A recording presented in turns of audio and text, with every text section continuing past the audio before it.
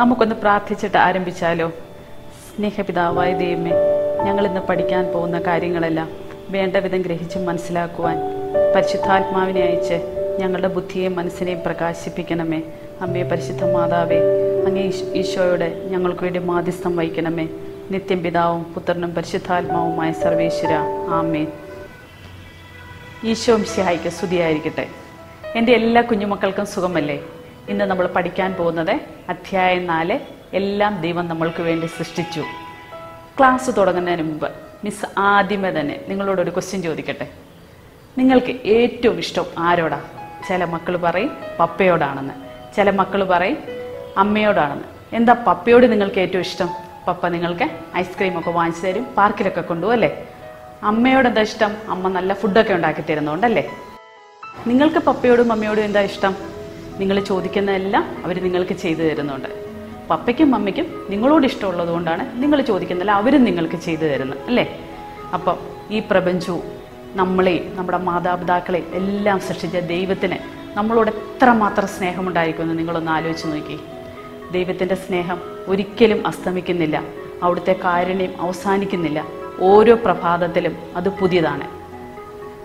മക്കളെ, നിങ്ങൾക്ക് മിസ് ഒരു വീഡിയോ കാണിച്ചു തരാം. ഇപ്പം ശ്രദ്ധിച്ച് കാണണം കേട്ടോ.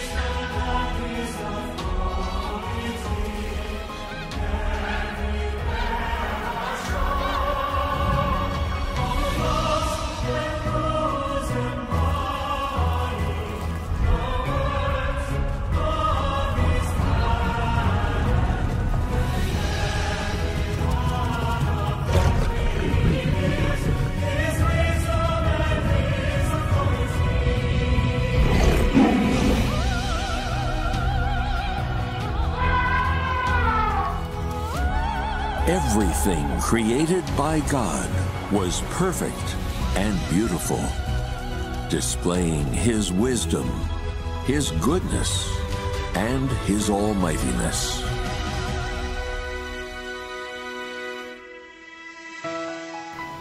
എത്ര മനോഹരമായ കാഴ്ചകളാണ്! നമ്മുടെ സൃഷ്ടാവായ ദൈവത്തിൻ്റെ സ്നേഹവും ശക്തിയും സൗന്ദര്യവും എല്ലാമാണ് ഇതിലൂടെ നമുക്ക് കാണിച്ചു തരാൻ പറ്റുന്നത്. മക്കളെ, നമ്മുടെ കണ്ണുകൾ കണ്ടിട്ടുള്ളതിൽ വെച്ച് ഏറ്റവും മനോഹരമായ കലാസൃഷ്ടി ഏതാണെന്ന് നിങ്ങൾക്കറിയാമോ?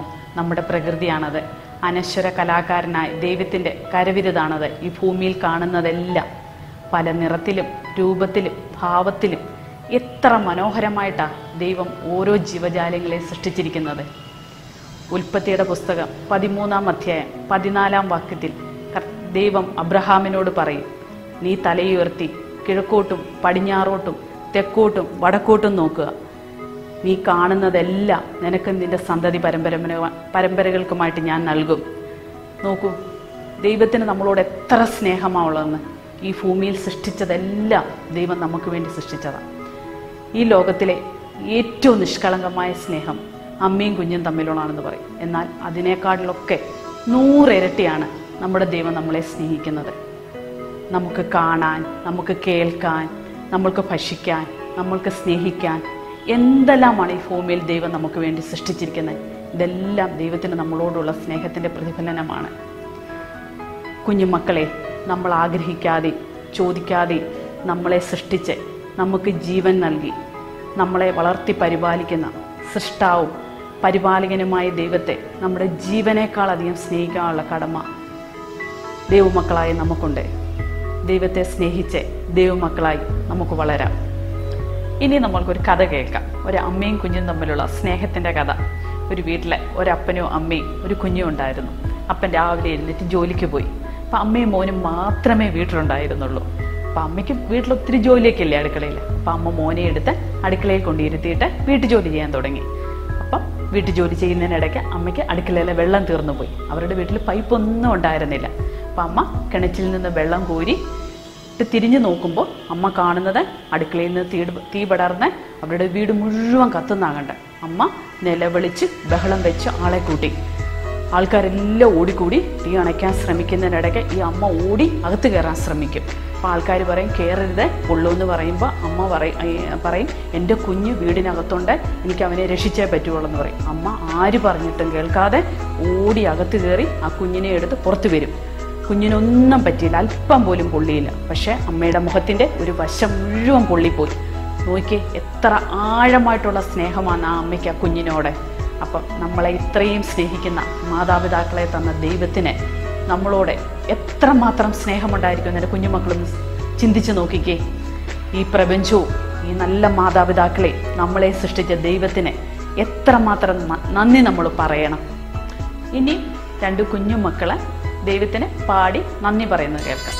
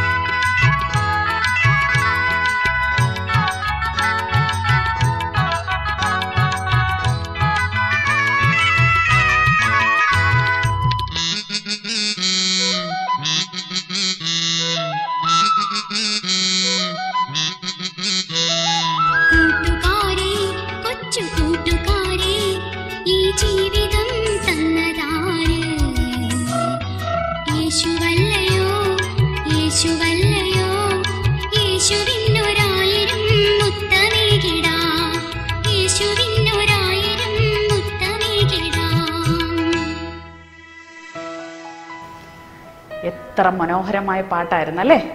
എൻ്റെ കുഞ്ഞുമക്കളും ഇതുപോലെ ദൈവത്തിന് പാടി നന്ദി പറയണം കേട്ടോ. ഇനി മിസ് ഒരു വചനം നിങ്ങളെ പഠിപ്പിക്കാം. സങ്കീർത്തനത്തിൻ്റെ പുസ്തകം 27-ാം അധ്യായം 10-ാം വാക്യം. അപ്പനും അമ്മയും എന്നെ ഉപേക്ഷിച്ചാലും കർത്താവ് എന്നെ കൈക്കൊള്ളും. മിസ് ഒന്നും കൂടെ പറയാം. അപ്പനും അമ്മയും എന്നെ ഉപേക്ഷിച്ചാലും കർത്താവ് എന്നെ കൈക്കൊള്ളും. നമ്മുടെ ക്ലാസ് ഇന്നിവിടെ പൂർണ്ണമാവുകയാണ്. നമ്മൾ ഇന്ന് പഠിച്ച കാര്യങ്ങളെല്ലാം നമുക്കൊന്ന് ഓർത്തെടുക്കാം. ഇന്ന് നമ്മൾ ആദ്യം പഠിച്ചു, നമ്മൾ ഈ പ്രപഞ്ചവും ഇതിനുള്ളതെല്ലാം സൃഷ്ടിച്ചത് നമ്മുടെ ദൈവമാണെന്ന് മനസ്സിലാക്കി. ദൈവസ്നേഹത്തിൻ്റെ ആഴത്തെക്കുറിച്ച് നമ്മൾ പഠിച്ചു. കുറച്ച് നല്ല വീഡിയോസ് നമ്മൾ കണ്ടു. പൂക്കൾ വിരിഞ്ഞു വരുന്നതും അമ്മക്കിളി കുഞ്ഞിന് തീറ്റ കൊടുക്കുന്നതും സസ്യങ്ങൾ ഭൂമിയിൽ നിന്ന് കിളുത്തു വരുന്നതും എല്ലാം നമ്മൾ കണ്ടു അല്ലേ? പിന്നെ നമ്മൾ വചനം പഠിച്ചു. പിന്നെ നമ്മുടെ കുഞ്ഞുമക്കൾ പാട്ടുപാടി ദൈവത്തെ സ്തുതിക്കുന്നത് കണ്ടു. മിസ് ഒരു നല്ല അമ്മയും മോനും തമ്മിലുള്ള സ്നേഹത്തിൻ്റെ കഥ പറഞ്ഞു തന്നു. ഇതെല്ലാം എൻ്റെ കുഞ്ഞുമക്കൾ ഓർത്തു വയ്ക്കണം. അടുത്ത ക്ലാസ്സിൽ നമുക്ക് വീണ്ടും കാണാം.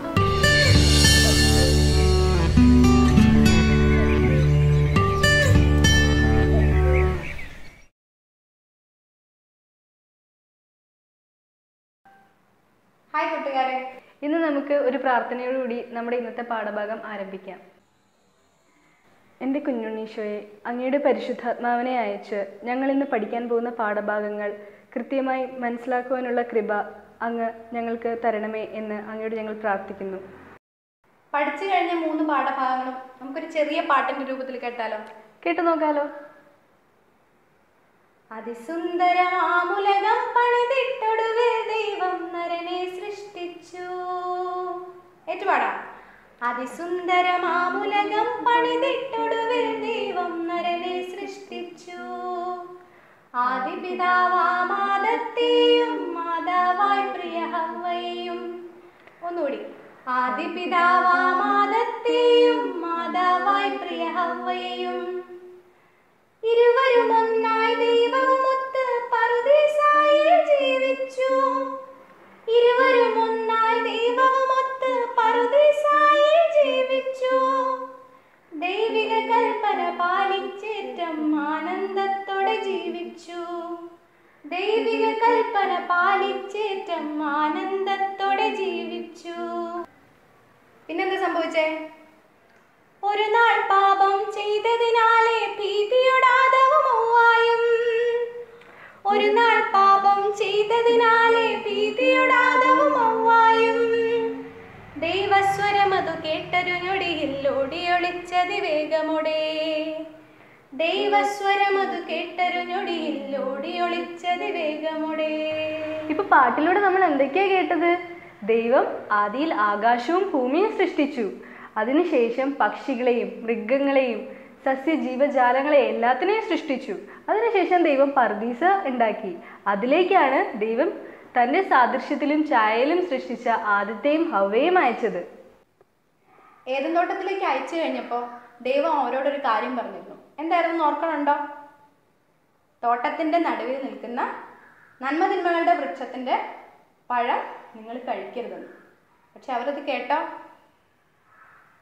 ഒരു ദിവസം സർപ്പത്തിൻ്റെ വാക്ക് കേട്ട് ആദവും ഹവ്വായും നന്മതിന്മകളുടെ വൃക്ഷത്തിൻ്റെ ഫലം, അതായത് എന്ത് ദൈവം ചെയ്യരുതെന്ന് പറഞ്ഞിരുന്നോ അതവർ ചെയ്തു. പാപം ചെയ്തു കഴിഞ്ഞപ്പോൾ പിന്നെ എന്തായിരിക്കും സംഭവിച്ചിട്ടുണ്ടാവുക? അറിയാൻ ആകാംക്ഷ ഉണ്ടാവില്ലേ? ഉണ്ടാവും അല്ലേ? പിന്നെ അതറിയണമെങ്കിൽ നമ്മൾ എന്ത് പഠിക്കണം? 4-ാമത്തെ പാഠം പഠിക്കണം. 4-ാമത്തെ പാഠത്തിൻ്റെ പേരെന്താണ്? പാപം മൂലം വന്ന ശിക്ഷ. ദൈവം എല്ലാ ദിവസവും ആദത്തിൻ്റെയും ഹവ്വയുടെയും കൂടെ കളിക്കാനും ചിരിക്കാനും നടക്കാനും വർത്തമാനം പറയാനും ഒക്കെ വരുമായിരുന്നു. അങ്ങനെ അന്ന് വൈകുന്നേരവും ദൈവം അവരുടെ അടുത്തേക്ക് ചെന്നു. എന്നിട്ട് ദൈവം അവരെ വിളിച്ചു. ആദം, ഹവ്വ എവിടെയാ എന്നൊക്കെ ചോദിച്ചു. പക്ഷെ അവരാരും വിളി കേട്ടില്ല. എന്ത് സംഭവിച്ചു? എന്ത് സംഭവിച്ചിട്ടുണ്ടാവുക? ആദത്തിനെ ഹവ്വനെ വിളിച്ചപ്പോഴേക്കും അവർ രണ്ടുപേരും എന്ത് ചെയ്തിട്ടിരിക്കുക? ചെയ്യരുതെന്ന് പറഞ്ഞ കാര്യം ചെയ്തിട്ടിരിക്കുകയാണ് അല്ലേ? അതായത് അവർ തെറ്റ് ചെയ്തിട്ടിരിക്കുകയാണ്. അപ്പോൾ ദൈവത്തിനോട് അവർക്ക് ഒരുപാട് പേടി തോന്നി. അവരെന്ത് ചെയ്തു? സൃഷ്ടിച്ച ദൈവമാണ്, എന്നിട്ടും അവർക്ക് ആ ദൈവത്തിനോട് പേടി തോന്നി. തൻ്റെ തെറ്റുകളൊന്നും ഏറ്റുപറയാനുള്ള ധൈര്യം അവർക്കുണ്ടായിരുന്നില്ല. അവരെന്ത് ചെയ്തു? മരങ്ങളുടെ ഇടയിൽ പോയി ഒളിച്ചു നിന്നു.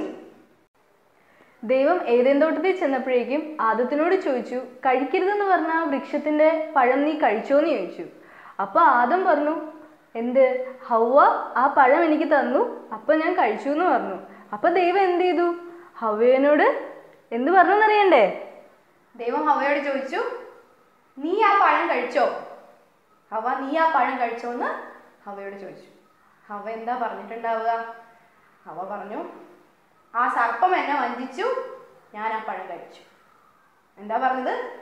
സർപ്പം എന്നെ വഞ്ചിച്ചു, ഞാൻ ആ പഴം കഴിച്ചു. ആ പഴം കഴിച്ചതിന്റെ പേരിൽ മരങ്ങൾക്കിടയിൽ ഒളിച്ചിരിക്കേണ്ട അവസ്ഥ എന്തായിരിക്കും? അതിനൊരു ഉദാഹരണം പറയട്ടെ. അപ്പയും അമ്മയും നിങ്ങളോട് പറയും മൊബൈലിൽ ഗെയിം കളിക്കാൻ പാടില്ലെന്ന് പറയും, അല്ലേ? പക്ഷെ ഒരു ദിവസം നിങ്ങൾ എന്ത് ചെയ്തു? അവരറിയാണ്ട് അമ്മയുടെ ഫോൺ എടുത്തുകൊണ്ട് പോയി പതുക്കെ ഒരിടത്തിരുന്ന് ഗെയിം കളിച്ചു. അമ്മ വരാറായപ്പോഴേക്കും നിങ്ങൾ എന്ത് ചെയ്യും? നിങ്ങളത് അറിയാണ്ട് എന്ത് ചെയ്യും? വിളിച്ചിരിക്കും. അതുകൊണ്ട് ഫോണ് കൊണ്ട് ഒളിച്ചു വെച്ചിട്ട് എന്ത് ചെയ്യും? ഞാനൊന്നും അറിഞ്ഞിട്ടില്ലാത്ത പോലെ മാറിയിരിക്കും, അല്ലേ? നിങ്ങൾ എന്തിനാണ് ആ ഫോൺ കൊണ്ട് ഒളിപ്പിച്ചു വെച്ചത്? അല്ലെങ്കിൽ നിങ്ങൾ എന്തിനാ അമ്മയോട് പറയാണ്ട് അതൊക്കെ ചെയ്തത്? അത് തെറ്റാണെന്ന് അവർക്ക് അറിയാം, അല്ലേ? അത് തെറ്റാണെന്ന് അറിയാവുന്നത് കൊണ്ടാണ് നിങ്ങൾ എന്ത് ചെയ്തത്? നിങ്ങൾ ആ ചെയ്ത പ്രവൃത്തി ഒളിപ്പിച്ചു വെക്കാൻ നോക്കിയത്. പക്ഷെ അമ്മ കണ്ടുപിടിച്ചു. അമ്മ എന്ത് ചെയ്തു? അമ്മ എന്ത് ചെയ്യും? നിങ്ങളോട് വന്നിട്ട് വഴക്ക് പറയും, അല്ലേ? വഴക്ക് പറയും, ചിലപ്പോ ഒരു അടിയൊക്കെ തരും, ചെറിയൊരു ശിക്ഷയൊക്കെ തരും. അപ്പൊ നിങ്ങൾക്ക് എന്ത് സംഭവിക്കും? ഒരുപാട് സങ്കടം, അല്ലേ?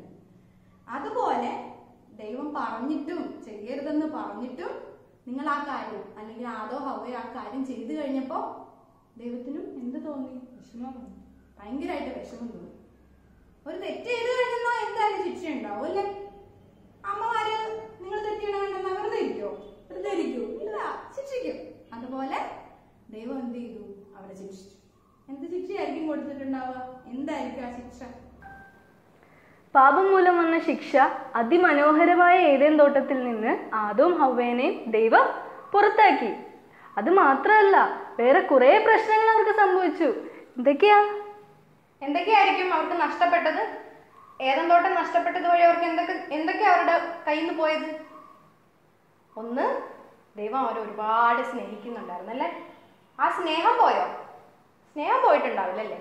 പക്ഷെ അവർക്ക് ദൈവത്തോട് തോന്നിയിരുന്ന ആ ഒരു പേടിയില്ലായ്മ ഉണ്ടല്ലോ, അത് പോയി.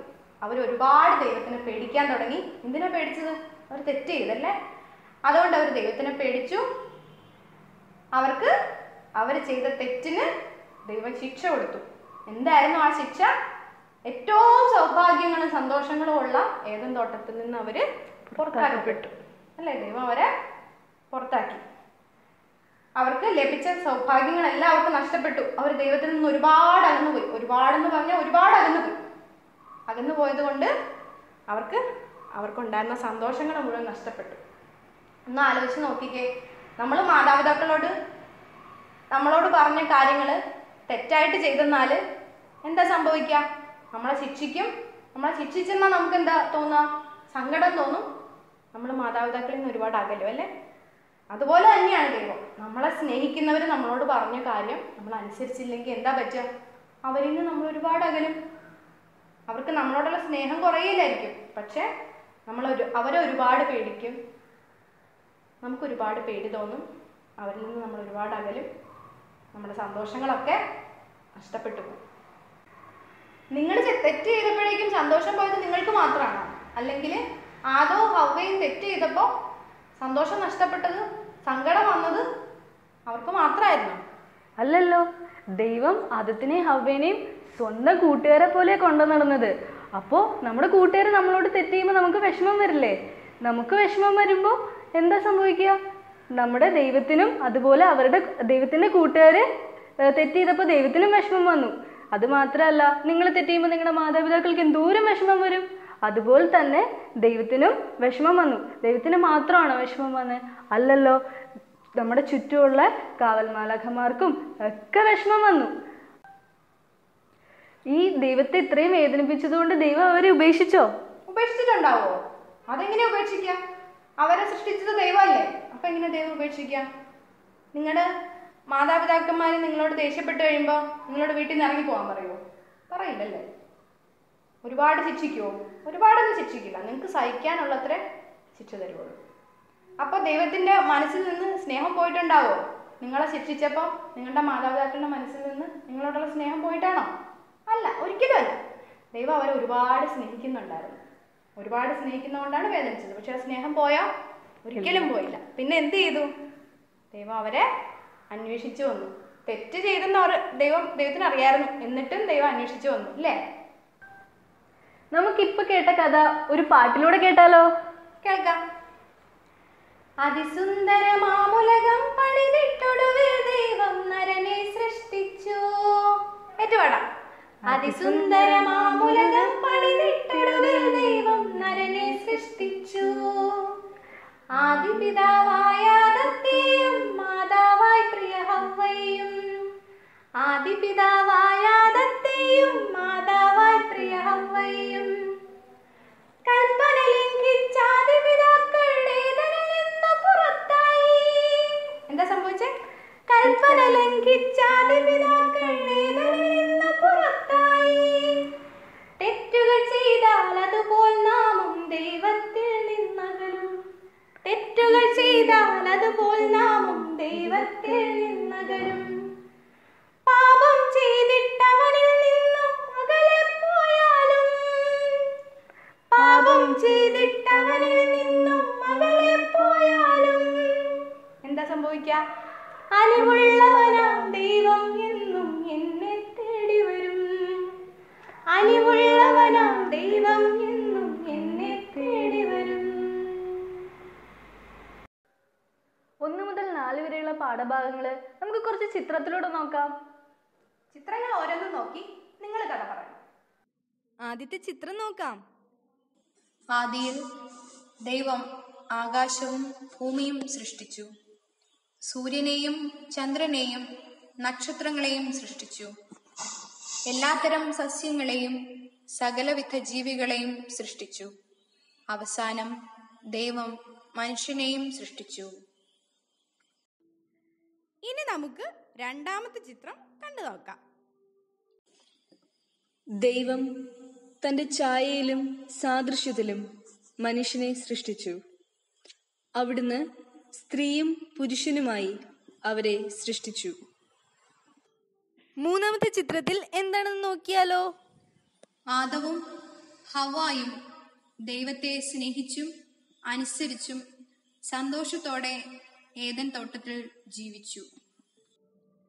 ഇനി കാണുന്ന ചിത്രത്തിൽ എന്താണെന്ന് പറയാമോ?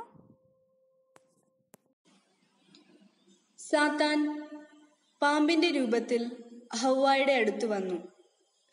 തിന്നരുതെന്ന് ദൈവം കൽപ്പിച്ചിരുന്ന വൃക്ഷത്തിന്റെ പഴം തിന്നുവാൻ ഹവ്വായെ സാത്താൻ പ്രേരിപ്പിച്ചു. ഹവ്വ പഴം പറിച്ചു തിന്നു. ഒരെണ്ണം ആദത്തിനും കൊടുത്തു. ആദവും പഴം തിന്നു. അങ്ങനെ അവർ പാപം ചെയ്തു. ഇനി എന്ത് സംഭവിച്ചു എന്ന് നോക്കാം. ദൈവം ആദത്തെയും ഹവ്വയെയും അന്വേഷിച്ച് ഏദൻ തോട്ടത്തിൽ വന്നു. അവൻ ചോദിച്ചു, ആദം, ഹവ്വ, നിങ്ങൾ എവിടെയാണ്? ആദവും ഹവ്വായും ദൈവത്തിന്റെ മുൻപിൽ നിന്ന് മാറി തോട്ടത്തിലെ മരങ്ങൾക്കിടയിൽ ഒളിച്ചു. പിന്നെന്താണ് ഉണ്ടായതെന്ന് ചിത്രം നോക്കി ഓർത്തു നോക്കാമോ? അനുസരണക്കേട് കാണിച്ച ആദത്തെയും ഹവ്വായെയും ദൈവം ഏദേൻ തോട്ടത്തിൽ നിന്ന് പുറത്താക്കുന്നു. പാപം ചെയ്തിട്ടും നമ്മെ തേടി വരുന്ന ഒരു നല്ലവനായ ദൈവം നമുക്കുണ്ട്. ആ ദൈവത്തോട് നമുക്ക് പ്രാർത്ഥിക്കാം. ഈശോ മിശിഹായ്ക്ക് സ്തുതിയായിരിക്കട്ടെ.